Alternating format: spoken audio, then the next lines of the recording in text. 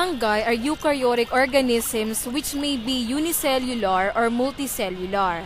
They possess many cellular shared features to that of other organisms.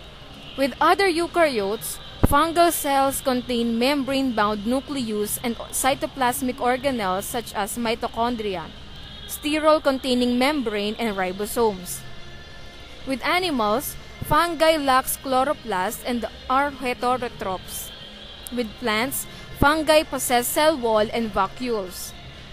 With euglenoids and bacteria, fungi produces L-lysine in specific biosynthesis steps called the alpha-amino adipate pathway. And with oomycetes, the fungal cell grow as tubular, elongated, and thread-like structures called hyphae. The collective form of hyphae is mycelium.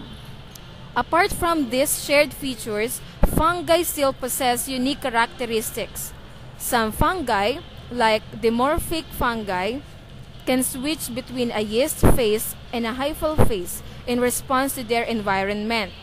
The fungal cell wall is composed of glucans and chitin combined and existed simultaneously. Most fungi, like Armillaria, form rhizomorphs instead of roots.